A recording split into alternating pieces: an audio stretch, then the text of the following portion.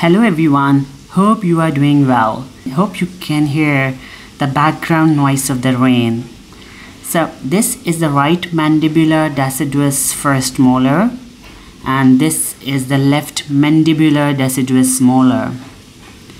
These deciduous molars, they perform grinding function along with the other deciduous molars. This tooth, it erupts into the oral cavity by the age of 16 months and the root it is completed by the age of 2.5 years. This tooth it is exfoliated, or the shedding of this tooth is around the age of 10 to 11 years, and by this age this tooth it is replaced by the mandibular first premolar. Now we will discuss the morphology of this tooth from various aspects. So this is the buccal aspect. So from the buccal aspect, the tooth it has two cusps. This cusp is the mesio-buccal cusp, and this cusp, the smaller one, is the disto-buccal cusp.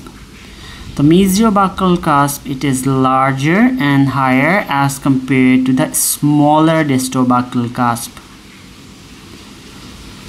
This is the mesial outline of the tooth, and the mesial outline it is higher and it is relatively straight as compared to distal outline, which is smaller and it is more convex. The tooth it has two roots. This is the mesial root and this is the distal root. So the roots of this tooth it is long and they are cylinder. In the apical third, the roots they spread beyond the outlines of the crown, especially the distal root. So this is the lingual aspect. So this pointed cusp is the mesiolingual cusp and this smaller cusp is the distolingual cusp. So the mesiolingual cusp it is sharp and it is larger as compared to the distolingual cusp. Part of the two buccal cusps, the mesiobuccal and the distobuccal, they are slightly visible in the background. The tooth it tapers towards the lingual side, so the mesiodistal width of the crown and the root it is slightly less on the lingual aspect.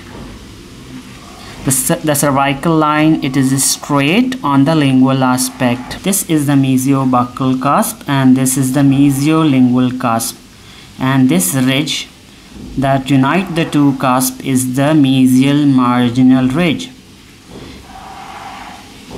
There's a curvature or there's a bulge in the cervical third of the crown, especially on the buccal aspect. This is the mesial root and you can notice that the mesial root it is broad and it has a square outline. Sometime a developmental depression, and yes, a small developmental depression is there on the mesial surface of the root. This is the distal aspect of the tooth. This is the distobuccal cusp and this cusp, smaller one, is the distolingual cusp. You can see some cusps in the background. You can see the mesiobuccal and the mesiolingual cusp in the background. This is the distal marginal ridge that connect the distobuccal with the distolingual cusp, and it is also not very well developed. Part of the mesial root it is visible from the distal aspect because the distal root it is not very well developed. This cusp is the mesiolingual cusp, which is the most well developed cusp, followed by the mesiobuccal cusp. You can see a prominence on the mesiobuccal region. So this is a prominence in the mesiobuccal region. The most well developed cusp is the mesiolingual cusp. So this pointed part is the mesiolingual cusp, followed by, and it is the largest cusp. The second largest cusp is the mesiobuccal cusp, distobuccal cusp, and this smaller one is the distolingual cusp.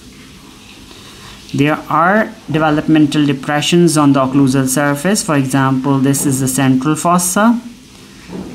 This triangular fossa is the mesial triangular fossa, and the smaller fossa over here is the distal triangular fossa. So there are numerous developmental and supplementary grooves on the occlusal surface which are very not much clear in this model. Thank you very much for watching this lecture. Kindly do check out the links in the description of this video. Thank you so much and stay blessed.